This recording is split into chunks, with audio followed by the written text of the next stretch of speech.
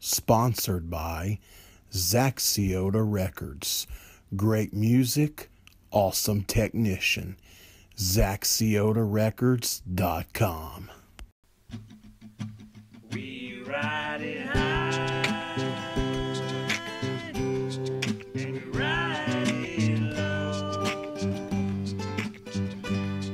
and where we end up, only God knows. Alright guys, I want to get, this is a video that I've been needing to get done for a while. We have a tool here from Creative Products. It's the knockout tool.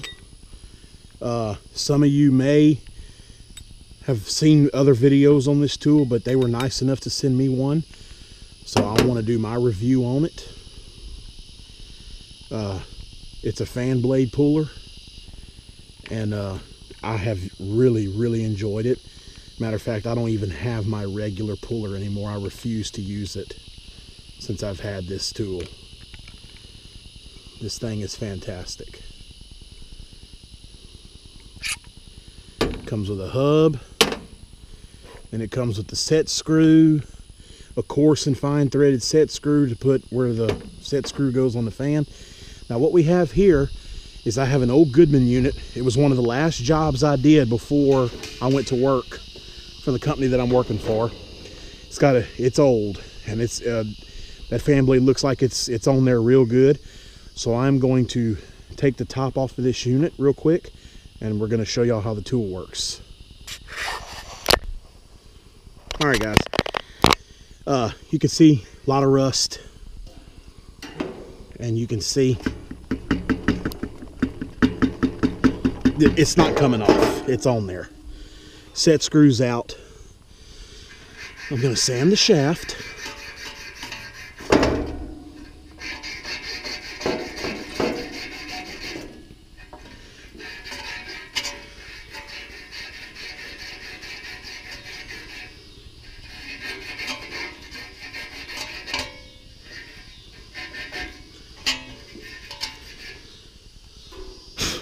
I'm going to spray it with some Aerocroil.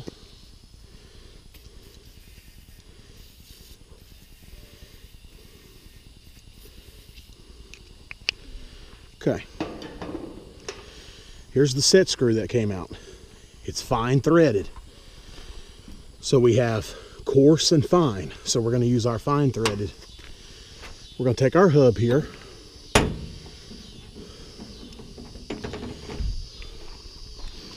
And the hub goes two ways. Okay, well that's not the right way. So we need it to sit like so. So we're going to put this back in here.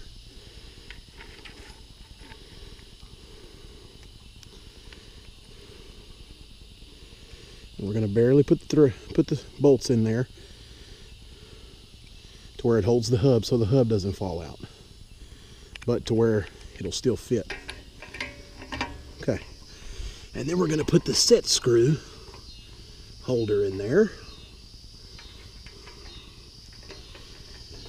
I usually use a T-handle because the only thing that I would like to see Creative Products do is make hex heads on here where you could use a crescent wrench. But other than that, I have no complaints about the tool. Sometimes the set screw can be give you a little trouble, but see, I got it in there. So I'll take my T-handle here,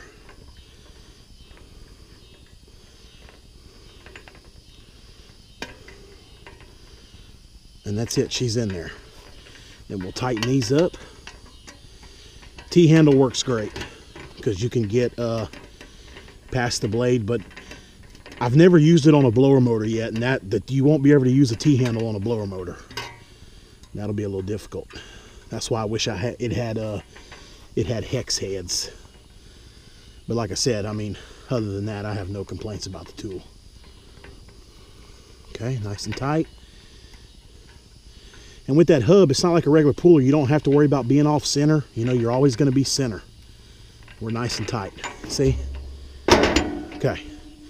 Now, We're going to grab our hammer.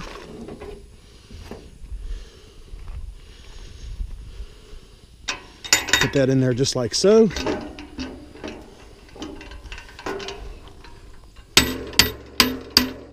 And look at that. Great tool. I mean, that wasn't a bad one. It wasn't as bad as I thought it was going to be, but still, I mean, y'all seen, I mean, look at that. Fantastic. I mean, this thing beats a basic puller any day of the week. So I cannot say enough good things about this knockout tool. It's by Creative Products. I'll try to put a link in the description. And I want to thank Creative Products so much for sending me this tool. I've really enjoyed using it. Thank y'all so much. If you don't have one, get it. You'll never go back to a regular puller ever again once you use this. I know I won't. But anyway, just wanted to make that quick video. So again, the knockout tool by Creative Products. I can't say enough good things about it.